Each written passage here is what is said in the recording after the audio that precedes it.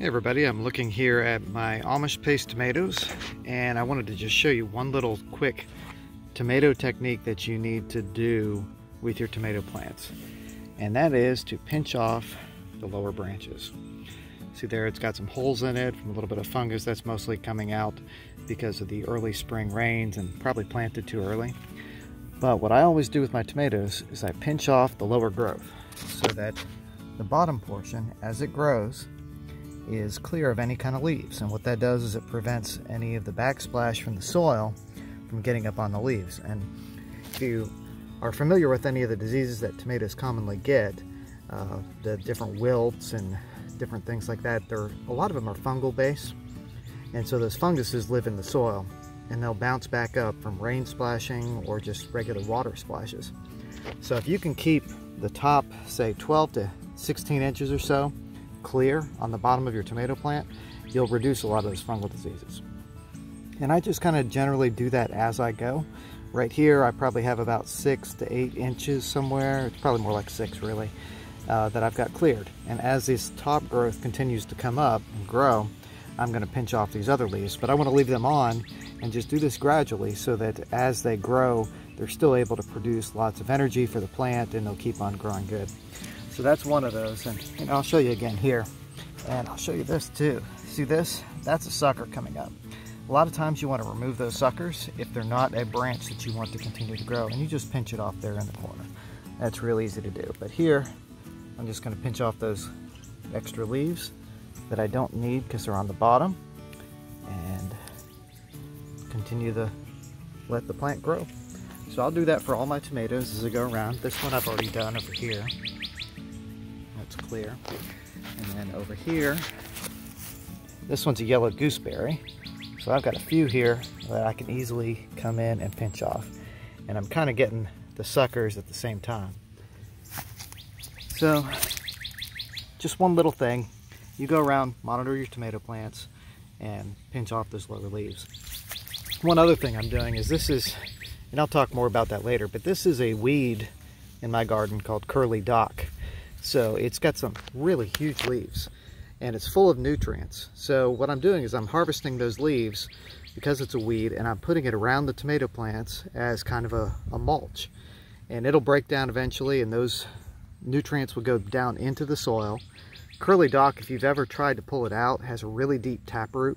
So it's able to access those nutrients at the very bottom of the topsoil areas.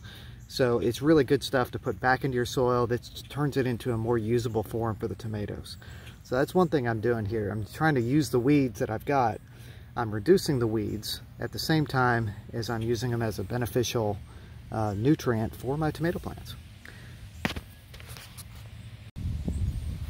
So right here you see my mustard plants. They are forming their little seed pods, and I'll come back over here and I'll collect them later and use them to help grow more mustard seed. Some of it will probably end up on the ground, which will end up self-sowing, turn into more mustard plants, which is good. Not a bad problem to have. Mustard is like never bothered by any pest that I have ever seen. Deer leave it alone, the rabbits leave it alone, and I would recommend planting it around your plants as a companion plant just because it'll help protect them. It'll disguise the plants, and if they come over and they try a nibble of it and it's too spicy for them, they're not going to want to eat the other plants that are around it. And I know I've talked about cilantro several times before, but here it's flowering, and that's exciting because it means we'll get to harvest the seed, and it's going to attract some beneficial pollinators and insects to the garden. Things like lacewings, which we love lacewings because their larvae eat a lot of things that we don't like the aphids, which I've actually had quite a bit of an issue with aphids this year.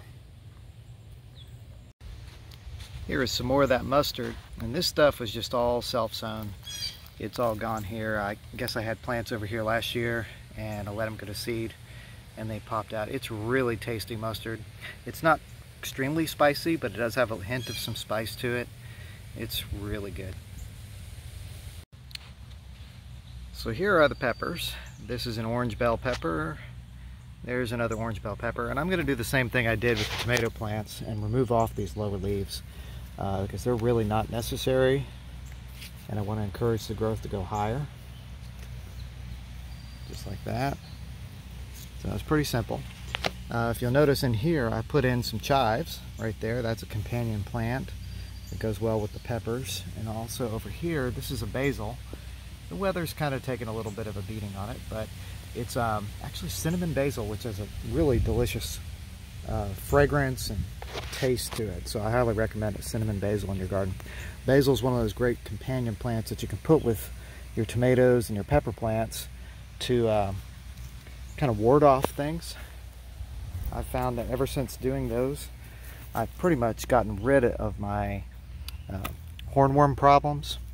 Tomato hornworms are terrible. They're actually tobacco hornworms, but they pretty much like anything. But ever since I put the basil and started doing companion planting with basil, they've pretty much stayed completely away from the garden. Now you'll notice there I've got some strawberries in a flat that I haven't transplanted out to anything. These are actually rescues from another area of the garden that I don't really have a place for right now. And since we hope to be moving in the next 2 years, then I'd like to have some of these to move over to the other place. So there's some mums I grew in the fall. And I'm kind of using this little bed as a holding area, at least until the peppers get a little bit larger. So when I water these, it's going to go down into the soil of the raised bed, and kind of trying to be efficient with the water use. But I'm going to go back over there. You still see I've got pots out from when I was covering from the frost. I'm going to do a little bit of work on those pepper plants, make sure that the leaves down at the bottom area are no longer present to help avoid any of those diseases that could happen. And I'm just going to let them grow. Now this little pepper plant you see is starting to put out a blossom. At this stage, you really don't want them to do that. So I'm going to pinch off those blossoms as they form, and that way the plant's exerting more energy into growing, because the first few weeks I really want to put out a lot of good growth on those leaves. That way it has more to create more fruit later. So I hope this was helpful to you as you go through and start growing your tomatoes and peppers. And just remember to keep limbing them up, pull off any kind of bad leaves and everything like that. And if something looks strange, something looks diseased, then don't just leave it laying around. Throw it in a bucket somewhere and get rid of it. Okay, you don't even want to compost stuff with diseases, because you don't want that stuff to hang around in your soil, and you don't want to accidentally reinfect something in following years. So anyway, I'm Dave from Growing the Home Garden. Thanks for watching this video. If you don't mind, please like and subscribe, and we'll have more garden content coming your way.